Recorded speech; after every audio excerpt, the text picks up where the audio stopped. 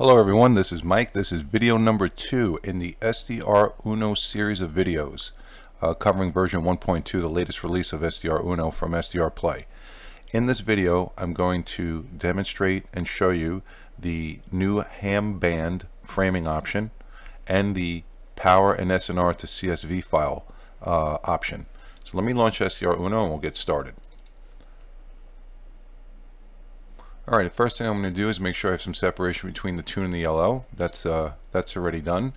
And I'm going to show you the power and SNR to CSV. What this does is this is going to take a power measurement and a signal to noise ratio measurement and write it to a CSV file in any folder that you tell it to. And before you actually enable it, just click on the main SP settings and click on the folder here where it says CSV file name, and you can tell it where you want it to go. I'll stick mine on the desktop, save, and you can rename it. Let's call it, actually we can leave it at default, that's fine.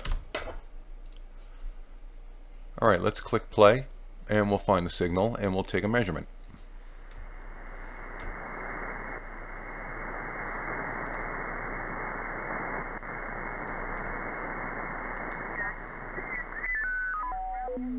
Alright, let's change the mode to AM.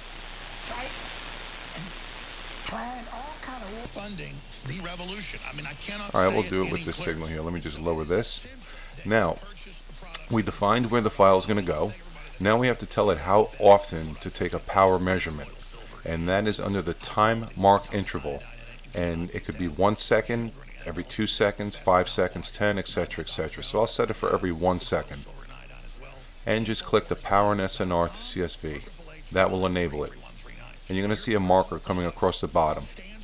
And it's telling you every second it's taking a measurement reading. So let's leave that running for a little bit and we'll go back to that file that we're creating now. The ham band framing option is in the RX control.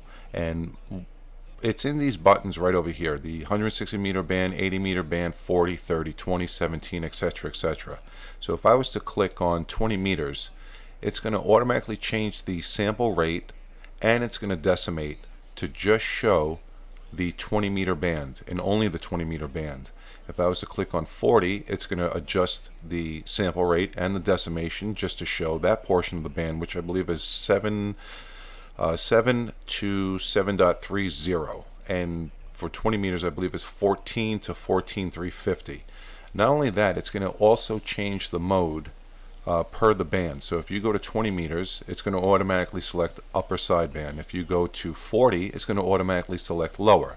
So anything from 10 megahertz and below is usually lower sideband. Anything from 10 megahertz and above is almost always upper sideband. Alright, let's take a look at our CSV file. To stop it, you just click the button and it's going to turn white.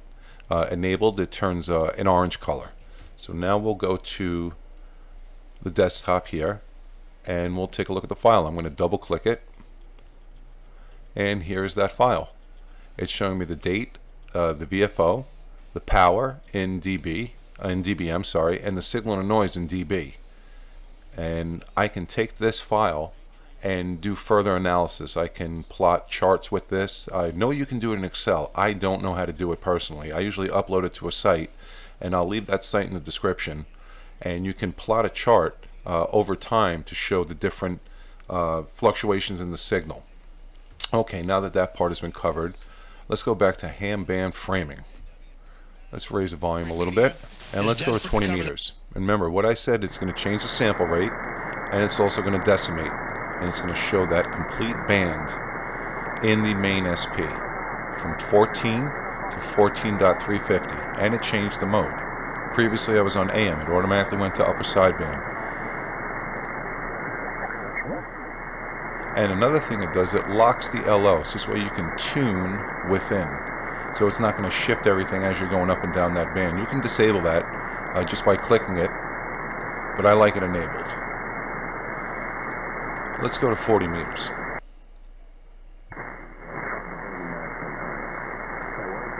And here's the signal right here.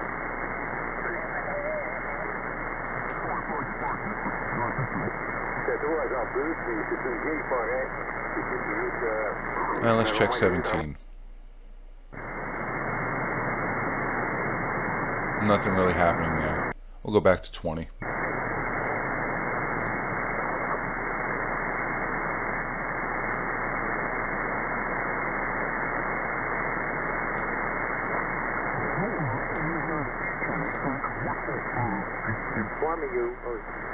And that's basically it. This is video number 2. There's going to be additional videos covering the new features of version 1.2 of SDRuno.